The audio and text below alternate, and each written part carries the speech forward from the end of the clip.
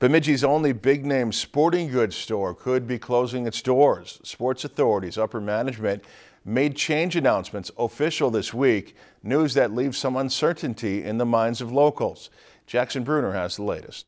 Sports Authority leadership filed for Chapter 11 bankruptcy protection this March. Since then, they've been dealing with the issue in court. And after rumors swirled of store closures in early May, company CEO Michael Foss released a statement to the public. As we communicated in early March when we entered Chapter 11, we are closing or selling approximately 140 of our 450 stores. We continue to move forward with this process, which we expect will be completed by the end of June. A May report from Forbes claiming the company would eliminate some of its assets was retracted. Instead, attorneys say they'll look to sell most of them and continue business as usual. But this news doesn't exactly stop local concerns, as the owner of Bemidji Sports Authority store, located in the town's Westridge shopping center, could not tell Lakeland News if it will remain open. Year-round, always looking for gear for the kids.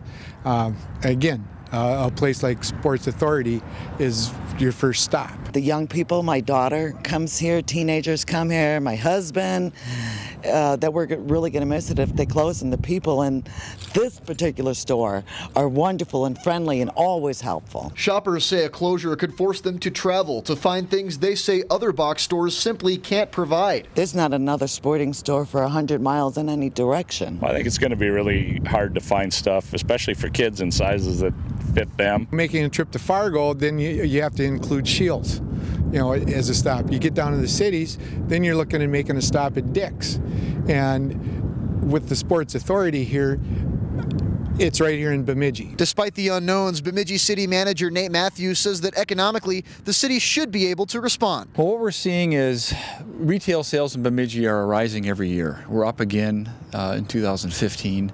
And so while the loss of one store would be a hole for us, what we're seeing is that voids are filling.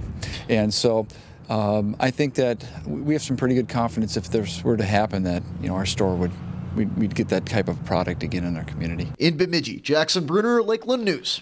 Foss added in his statement that a number of big discounts are available at all of its stores, including those which are closing. Management at Bemidji Sports Authority store declined to comment on what customers should expect at this time. If you've enjoyed this segment of Lakeland News, please consider making a tax-deductible contribution to Lakeland Public Television.